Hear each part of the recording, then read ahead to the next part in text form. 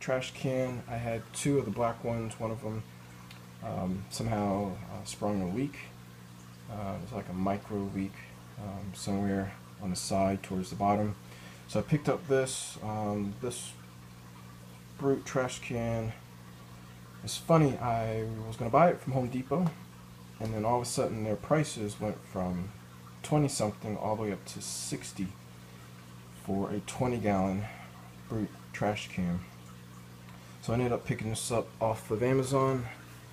I'm in the process of filling it up with the second batch of salt. Quick look at the 150 gallon per day pressure. It's going strong, almost 80. And I haven't changed this once. It's starting to show that it is needing a change. Line going in is at 4 parts per million. And in between the two chambers, it jumps up to 8. And then coming out, line 3, 0 parts per million. Pure water. So, but it is time to change some of the filters. And the DI resin is, the first chamber is definitely used, but the second chamber still has a little bit of life in it. Into the sump, and we have over here some new Fiji rock, which has been in the quarantine tank, which is now empty. So we're curing or cooking. Let's see, this is probably about 20 pounds. And let's take a look at it. Let's see, this piece is not going in there. I don't like the way that one looks, but let me set that aside. And then we'll take a look. This is the tool that I use to drain water or pump it out. I just attach that to one of the two utility pumps I use. Works really well. And this is one of the risers, 4-inch, that my skimmer sits on. And then, alright, so we have a bag of carbon. And we have a couple pieces of Fiji rock, which is ordered from Bulk Reef Supply. Since I am more of a coral person lately, I've been trying to focus more on the saltwater fish. And since I do like to have a lot of fish in the tank, I need to re-aquascate a little bit to break up the territories that have been established by the two dominant clownfish and the medium-sized Coral Beauty angelfish. So that is the reason for adding more rock. And some of these pieces, for the most part, they're flat, which is what I was looking for, and some of them will be broken up into smaller pieces, and it's just mainly to switch up the rock work. And then when I eventually upgrade to 120 or 125 gallon tank, I won't have a need to purchase more rock. So really good pieces. I definitely enjoy the rockscape. I am a person who loves having a lot of rock in the tank, but making sure it's just not like a wall of rocks. Over to this area, and let me turn on the light on the camera. Be right back. 15-gallon Aqueon column. Of aquarium, and we got something cooking up in the process of curing some extra pieces of Fiji relatively flat dry live rock. It's basically dead rock that's been out of the ocean. The temperature in the back says 79.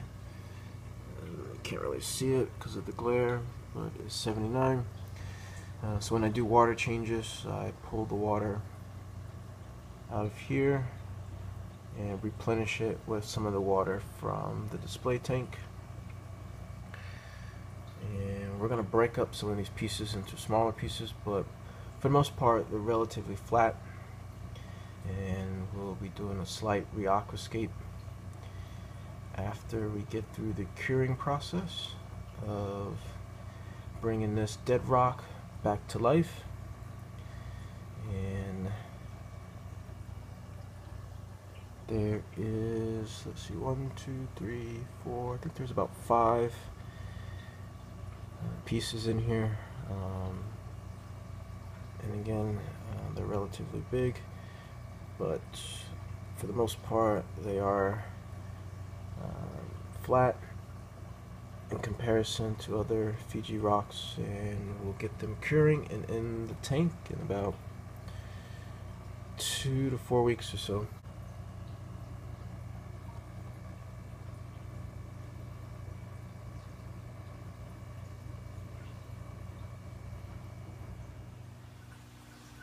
Okay, so as you know, I run Marine Pure.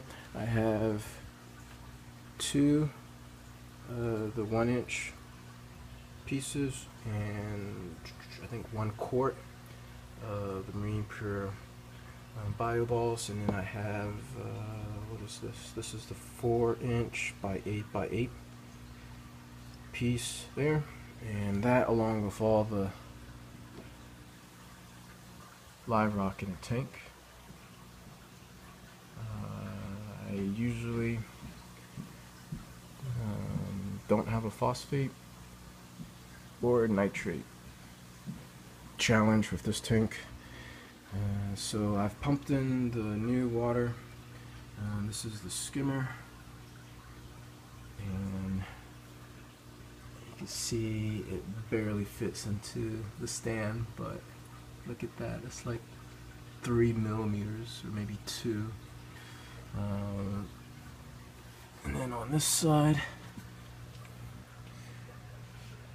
so we have the noise dampening pads down there, the 4-inch riser that the skimmer sits on, and that allows it to sit, let's see, about 9 inches of water is what it sits in, 9 to 8. And then we have the return pump and the 300 watt Fluval E series heater on this side, and then there's a utility pump that runs my carbon, that runs the carbon and hypersorb reactors. So that utility pump, the small one, runs both of these. And then the auto top off back there. So let me get another shot here.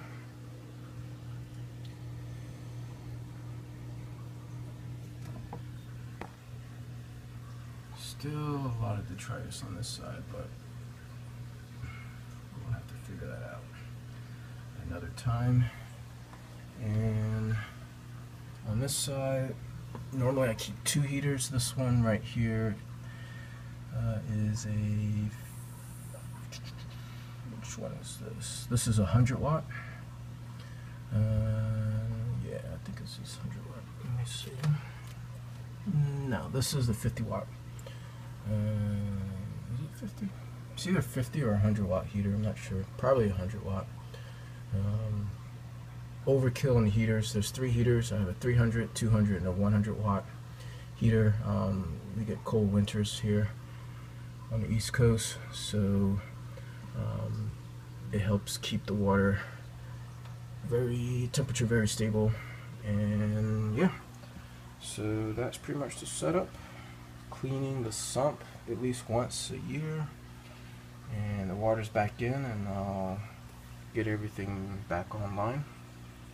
And as far as the tank, the fish are doing good. We have the 5 cardinal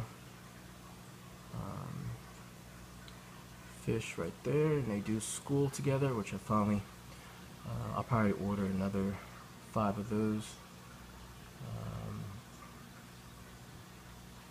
There's the angelfish. There's another angelfish. So there's 3 angelfish. I'm hoping the tank will become an angelfish tank slash cardinal. I want to pick up a pair of Bengai cardinals and then another group of 5 of these red tail spot cardinal fish, and maybe one more angelfish, but I may be happy with the 3 that I have now. That one right there, he mainly swims all over the tank. He was the first one placed in, and then there's the other angel. He stays on this side, and you can see him back there a little bit swimming. And then the red flame angel stays on this side. So by switching up the rockwork, it will break up defined territories and help out with the aggression, especially with there he is right there. There's the other angelfish. It's a orange and blue. I'll put the name of the new livestock list and their scientific names down below, and the description section. There's the flame angel back in there. So if these 3 angels will cohabitate, I'll be happy with that, and I won't add any more. I'll simply just add a pair of Bengai cardinals, and I think that will do it. Of course, I say that now, but we'll see. Of course, more corals. The ones I just added are doing well. Can't really see them well, but you have the green bubble algae, bubble coral. Let's see, you have the great coral in the back there. And the blue lights are on, so the color is not looking too good with this camera. And this one started to bleach out on me, but I think it's starting to come back. So I'm hoping I can bring it back. We'll see on that. What else? Where is... in the back. Passilopora, purple. And then there's another one there. So I seem to have more success with Kalkwasser in the auto top off. So I may go back to that and just deal with the fact that it will wear my pumps down a little bit faster, or increase the maintenance on my pumps. But